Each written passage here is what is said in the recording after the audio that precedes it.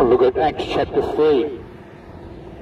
Acts chapter 3, and Peter and John went up together into the temple at the hour of prayer, being the ninth hour. A certain man lame from his mother's womb was carried, whom they laid daily at the gate of the temple, which is called Beautiful, to ask alms of them that entered into the temple, who seeing Peter and John about to go into the temple, asked an alms. In other words, he asked for a donation, he asked for some money. And Peter, fastening his eyes upon him with John, said, "Look on us." And he gave heed unto them, expecting to receive something of them. Then Peter said, "Silver and gold have I none." In other words, I haven't got any money. "But such as I have give I thee, in the name of Jesus Christ of Nazareth. Rise up and walk." And he took him by the right hand and lifted him up.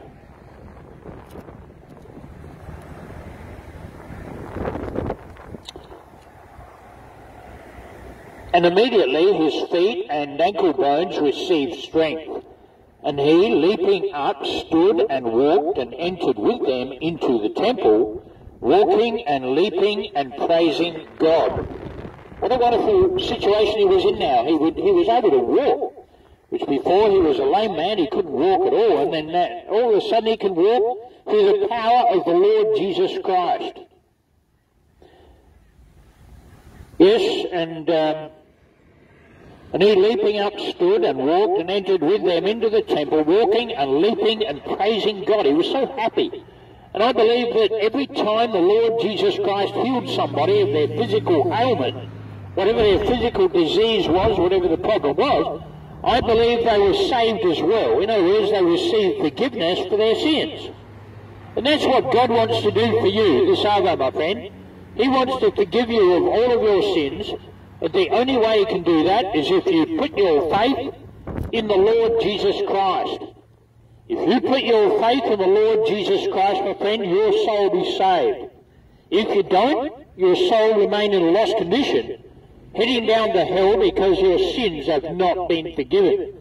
But I'm here to tell you this hour that your sins can be forgiven. And it's only on one basis and one basis alone. That is the finished work of Jesus Christ upon the cross. When he was crucified for you and for me, can be your Saviour this hour, my friend. What will you do then with Jesus, which is called the Christ? Will you be like this lame man who could walk by the power of God, the power of our Lord Jesus Christ? They said, "In the name of Jesus Christ of Nazareth, rise up and walk." And the deal was done. He was saved by the grace of God, I believe. He became a believer. He was a saved man. He received forgiveness for his sins. What about you? Have you received forgiveness for your sins, or are you still on your way down to hell? God does not want that for you. He wants to save your precious soul. You have a soul that needs to be saved. And that soul can only be saved if you put your faith in the person and the finished work of Jesus Christ. When he came to save, to seek and to save that which was lost. And all the people saw him walking and praising God. And they knew that it was he which was sat for alms at the beautiful gate of the temple. And they were filled with wonder and amazement at that which had happened unto him. And as the lame man which was healed held Peter and John, all the people ran together unto them in the porch that is called Solomon's, greatly wondering. And when Peter saw it, he answered unto the people, "Ye men of Israel, why marvel ye at this? Or why look ye so earnestly on us, as though by our own power or holiness we had made this man to walk? The God of Abraham and of Isaac and of Jacob, the God of our fathers, which hath glorified his Son Jesus, whom ye delivered up and denied him in the presence of Pilate, when he was determined to let him go. But you denied the Holy One and the just, and desired a murderer, that is, Barabbas, to be granted unto you, and killed the Prince of Life, whom God hath raised from the dead, whereof we are witnesses. And his name, through faith in his name, hath made this man strong, whom ye see and know. Yea, the faith which is by him hath given him this perfect soundness in the presence of you all.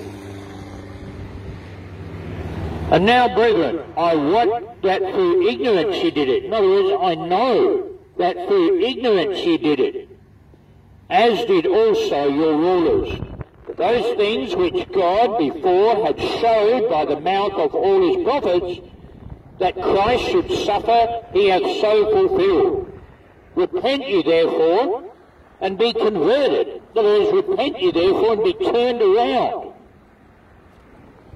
that your sins may be blotted out, when the times of refreshing shall come from the presence of the Lord. And he shall send Jesus Christ, which before was preached unto you, whom the heaven must receive until the times of restitution of all things, which God hath spoken by the mouth of all his holy prophets since the world began. For Moses truly said unto the fathers, a prophet shall the Lord your God raise up unto you of your brethren, like unto me, him shall ye hear in all things whatsoever he shall say unto you. And it shall come to pass that every soul which will not hear that prophet shall be destroyed from among the people. Yea, and all the prophets from Samuel and those that follow after, as many as have spoken, have likewise foretold of these days. Ye are the children of the prophets, and of the covenant which God made with our fathers, saying unto Abraham, and in thy seed shall all the kindreds of the earth be blessed. Unto you first, God, having raised up his Son Jesus, sent him to bless you, in turning every one of you from his iniquities. Now what does Jesus mean? It means Jehovah the Saviour, or the salvation of Jehovah. If you're ever going to be saved, that is God's work, and God has moved. God has sent forth his Son, born of a woman, born under the law, to redeem them that were under the law, that you and I can receive forgiveness for our sins, so that we can enter into heaven. You see, we cannot be in heaven apart from Christ, apart from his finished work upon the cross and our right response to it. You can just drive past and say, she'll be right, mate, it's all good, but it's not. It's all bad, because we're sinners in the sight of God when we're born in this world. But there is no difference, for all have sinned and come short of the glory of God. We're going down to hell, and God does not want you to go down to hell. That's why the Father sent the Son to be the Saviour of the world. Is he your Saviour? Have you put your faith in him, the one whom to know is life eternal?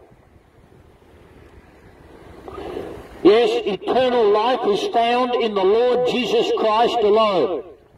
Apart from him, we're dead in our trespasses and in our sins, heading down to hell because of our sins that have not been forgiven. But as I said, I'm here to tell you that your soul can be saved this hour by coming in repentance toward God, that is, a change of mind.